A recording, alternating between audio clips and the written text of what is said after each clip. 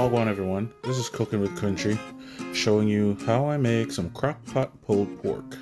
So right now I marinated this Boston butt in the sweet and sassy Jamaican jerk seasoning from Reggae Spice.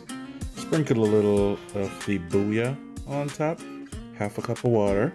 I'm going to set my crock pot to 8 hours, and I want it to shut off when it gets to an internal temp of 200.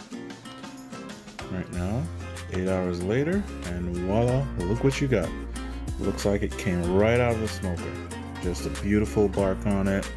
And now I'm just gonna pull that bone out and check it out. So tender, the bone is so clean.